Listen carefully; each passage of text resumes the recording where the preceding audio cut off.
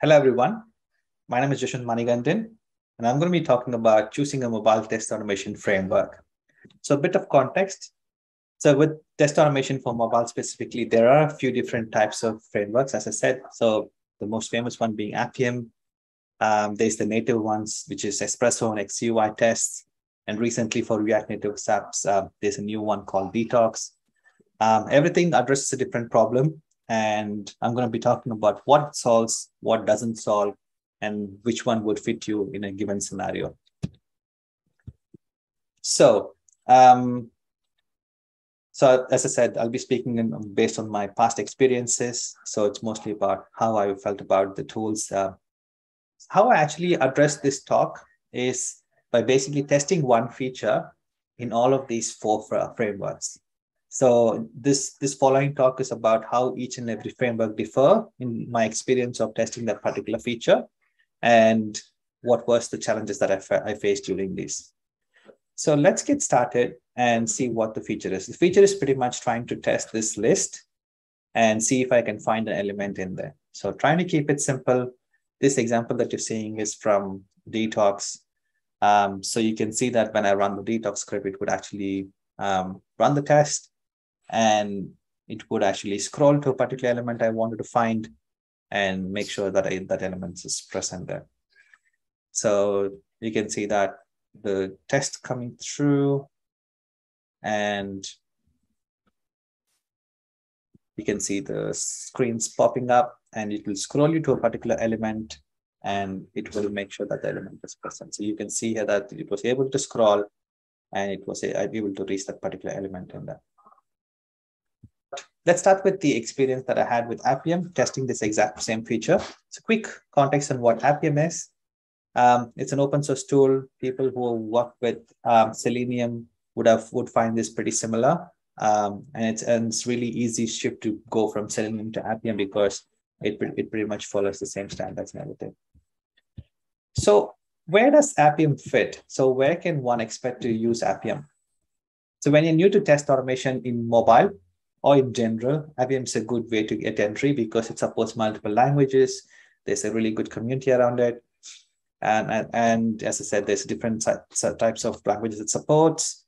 It tests from a black box view, so you don't need to understand too much about how Android works or iOS works. It's just pretty much a test automation framework, which will help you test both. And you don't need a lot of support for this one because Appium has a lot of tools that can get you started and a lot of documentation how you can get started easily. So there's not a lot of dev support that you might need to work with the framework because all you need is an output file that's the developers can provide you either via the CI or manually, and then you can use that file to actually go and write your test scripts on top of. So in terms of getting started with Appium, this one is for the Appium server. So you have an Appium server running locally, and from there you can just write a test either in any of the languages that you like. So this one is JavaScript test. You can say which Android device that you want to test or iOS device you want to test, and you can pretty much start writing your tests in there. So it's as easy as it sounds. There's a lot of community support around it as well, and a lot of tools support Appium-based scripts to run in the device farms and things like that. So what can't Appium do then? So as I said, Appium is more of a black box testing because it tests from a user's perspective. It doesn't know a lot about what's happening within your code.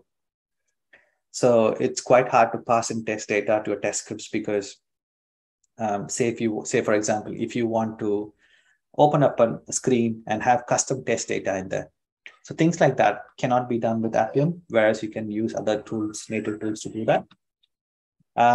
So if you want to test different scenarios, say, for example, pass, fail, error screens and things like that, it will be harder to do it because you can't manipulate your screens as much. So you need to actually replicate scenarios by either having proxies running or finding a way to do that. So setup can be harder, especially on the CI because of the signings and all that. So if you're quite new to it and trying to set up a pipeline, it might be quite challenging. But now there are quite a few tools that you can use when it comes to CI, like Bitrise, which have a lot of support for Appium, but it still is a bit of a learning curve in that. If you have a very vast test suite where it runs for quite a bit of time and it tests in different scenarios. Appium might struggle to do a little bit because what Appium does is it calls the native tools and with native tools actually does it. So there's a performance lag there. So if you're much concerned about performance, you might need to have an eye on that and see if it's actually causing an issue for you. And Appium's code sits separately. It's not part of the code base that the developers work on. So it's just kind of a separate thing. So it feels isolated and there's no way to actually know when changes happen in the UI and things like that. So that's something to be aware of as well. So in terms of both collaboration and maintenance, this can seem a little bit isolated. So sometimes you might have to write the same test in two different platforms. So sometimes you can't just have the same UI in both Android and iOS. So in those cases, you might have to write the test twice, even though in Appium, you can write one test and make it run in both platforms. That might not always be the case. Cool. So let's jump into one of the native test frameworks and see what we can, what the experience was writing the same test. So XCUI test. So XCUI testing is an iOS and a macOS framework. So it comes out of the box. There's nothing new you need to install. So this one pretty much takes care of the iOS side of things, but you can't use the same thing to run Android because this is specifically built for iOS by Apple. So the scenario you'll be using this in is where you expect a bit more with UI testing. You want to be more performant. You want to write more different scenarios and you're a bit more involved in the code. So that's when you can use XCUI tests. So, and there's a skill set requirement as well. You can't use any language. It has to be either Swift or Objective-C. So mostly Swift. And it's native testing solution for iOS, as I mentioned. So specifically for iOS, built by Apple, it comes out of the box net code. And in terms of support, you kind of get a lot of support from the devs because they're actually working in the same repository, in the same code base. So they might be able to help you with it in terms of reusing the unit testing stuff that they've built already or things like that. So you can have helper functions that can sit both in UI and unit testing frameworks. So that's a good add-on. So what does it look like to write a test? So if you look at this example, you didn't need to have any additional libraries or anything. You can just jump in and write a test for it. There's not much that you need to do here. Once you understand the language a little bit and you understand the setup a little bit, then things will become easier. So given the native solution it is, we'll check what can't XCUI tests do. So as I said, it's more native to iOS and macOS. So it's not for Android. You can't use it in a cross-functional setup. And there's a learning curve for Swift. And then there's also context switching between iOS and Android because you most likely are going to be working on the Android version as well. So you can't be writing tests in just one platform. You might have to do it, again, using a different platform for Android. So concepts like hermetic testing can work, but you'll need buy-in and support from devs. So hermetic testing, to be a very bit short, is testing within the scope of your app itself. So as I was talking about in the Appium section, where you can't manipulate some scenarios in Appium, here, because you have control over the code, you can pretty much pass in test data of any kind, or you can set up error scenarios to happen within your test itself. So you can have a lot of scenarios tested within the context of XCUI tests, but they might need a little bit of refactoring that needs to happen in the way that the code has been built. So it's easy to pass in that test data and replicate some error scenarios. So that's what hermetic testing means. And it's very much possible in native testing, but you need some support from the developers and the teams to understand that you need to build the code in a way it's much more testable. It's a good add-on to have testability as one of the aspects, but there's a little bit of a work that has to be done around it. So that's XCUI test for you. Now let's jump in and see what the Android version of a native test would look like. So that's called Espresso. So according to the Android website, use Espresso to write concise, beautiful, and reliable Android UI tests. So let's see if it actually is more reliable and concise. The scenario that you would be expected to use Espresso is, as I said, for a more native testing scenario where you want a little bit more about unit testing, you want it to be more performant. You need to pass in test data and have hermetic testing and all that kind of stuff. And skill set wise, you will need either Java or Kotlin. Again, as I said, if you want to go on the native route, you might want to learn Swift for iOS, and you might need to have Java or Kotlin in one of these in your tool sets as well. And it solves native testing solution for Android. And you don't expect a lot of dev support because it's pretty straightforward in terms of how to get started. And yeah, there's a lot of tutorials around where you can pretty much go and start writing your tests on your own. So it's pretty similar to Appium because if you're coming from that Java mindset, it might be easy for you to get adopted. It will be much more easier than learning XCUI tests as well. So what does it look like in terms of getting started? Again, as similarly, because this comes out of the box, there's nothing that you need to do. It comes out of the box.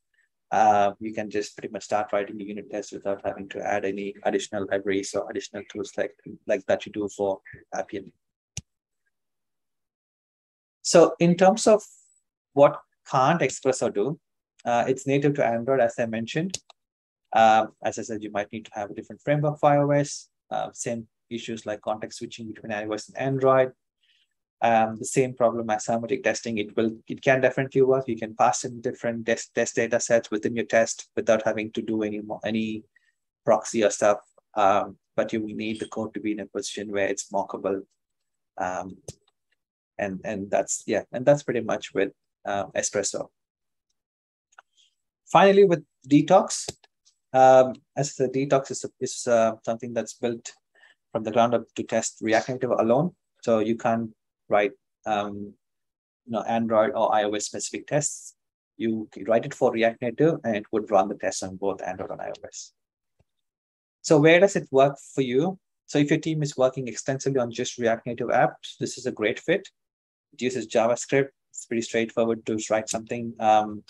And it has a gray box approach, even though if it's not fully black box or fully white box, you can still have some sort of customization in terms of how you pass test data, how you mock some dependencies, and things like that, because you still have control over your code and it sits within your code. Today's are willing to support with debugging because that's a scenario where you can pretty much use Detox in. So how do you get started? So you might need to get started with just installing Detox as part of your toolset. And yeah, it's pretty much like you can use Jest to write tests. If you're coming from a web background, it might be quite easy for you to get started. And yeah, it has its own way of writing tests in terms of selectors and everything. But just like another web framework, so you won't feel very detached if you're coming from a web background. So in terms of installation, it's just adding Detox CLI globally so you can run those tests. And some of the challenges you might come across when you're trying to use Detox, this is a gray box test. It sits in the middle. It's not too bad. It's not too great as well. Setting up can be tedious, as I was mentioning, in terms of setup and debugging. It can be quite a bit of a setup when it comes to CI. But if you're using Expo, I think it might be quite easy in terms of setup because Expo has been quite good in terms of managing your React Native apps. So if you're using that, there's a lot of tools out there to help you. And it's not as performant as compared to native test frameworks because, again, as I said, this is something specifically built for React Native. It's not a native tool to actually test iOS and Android apps. But if you're not too worried about the performant aspects of it, it will still work for you.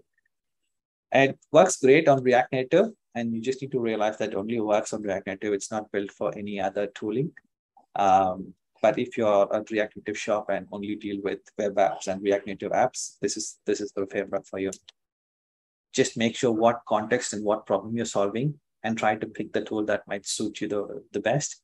Because yeah, everything works. Can work in a production environment without any problems. Just that like your team should be open to adopting a tool like that, and you should be in a position to actually spend that time to actually upskill on it or set it up to make sure it's running in the long term.